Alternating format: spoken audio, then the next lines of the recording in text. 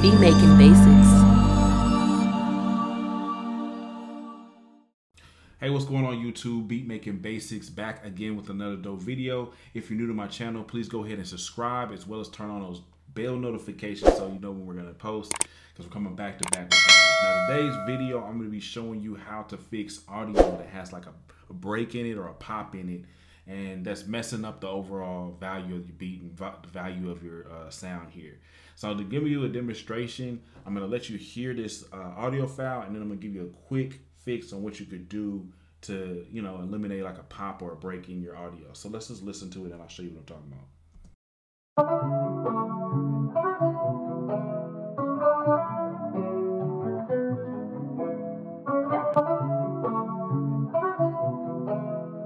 So you heard that big break right there. I don't know if it's like with the guitar, maybe they hit something while they were playing it or something, or somehow it wasn't recorded right or something. But anyway, there is a break or pop in the audio here, and it's actually gonna mess up the way this beat sounds when it loops.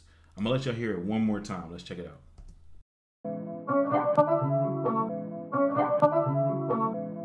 So what's that pop right here? It's pop sound. And so basically to fix this, you wanna first off identify where it is in the audio file.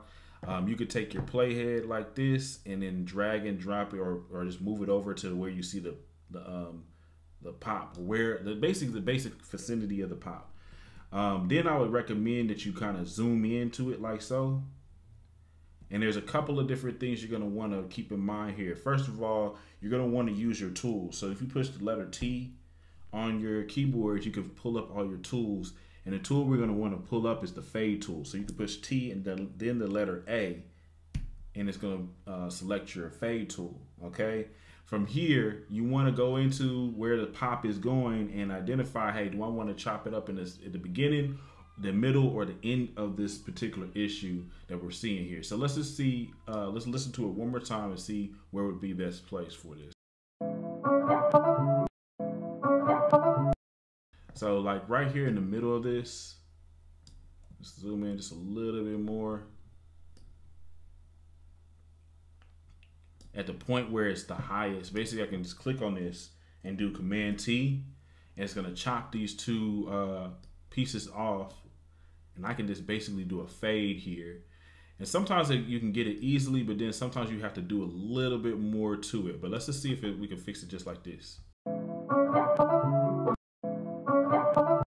right, cool. So I know that's not where it's at. It's cool. What I can do now is instead of doing this slope like this, do something like that. All right, cool. So since it's still popping a little bit, I know that I need to move this and adjust this a little bit. So what I'll do is push T again.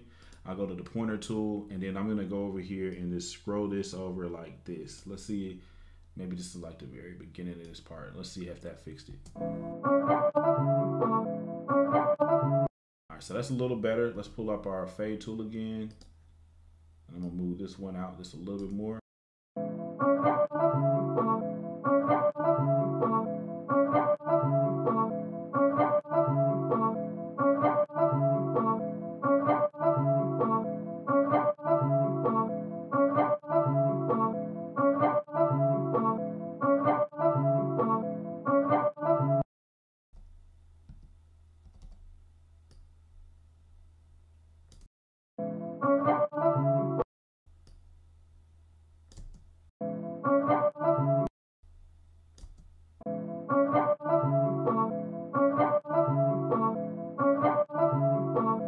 So that's going to be a whole lot better sounding, right, than that original pop.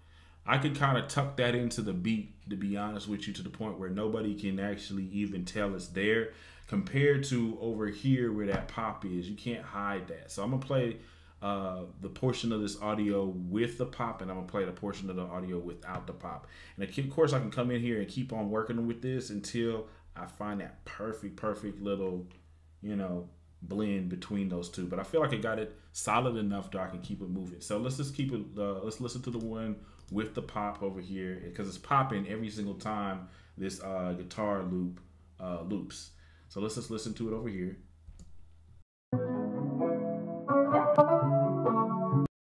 Very noticeable and will definitely be pointed out in the beat if someone's listened to this.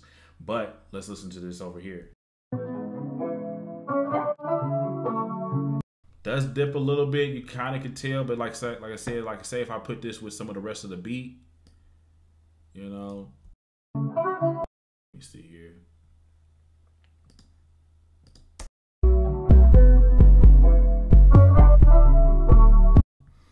So, you know, with the beat, you can't hear it at all for sure.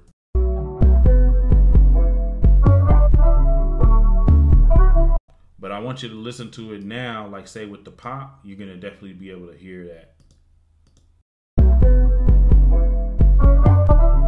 You see what I'm saying? So you can hear it here.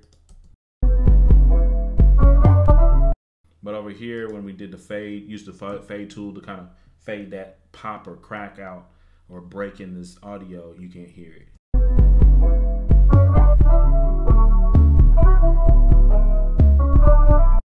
So anyway, I just wanted to throw that tip out to the community here. Appreciate y'all getting subscribed to the channel. Appreciate y'all liking the videos and all those type of things. And I definitely appreciate anyone who's gone to my site, Beatmaking Basics, bought a course off of it, a loop pack, drum pack, or even did some one-on-one services where I have this one-on-one training service or whatever. But anyway, make sure that you get subscribed if you're brand new to my channel, and I will continue to be dropping tips and tricks like this right here in Logic Pro 10.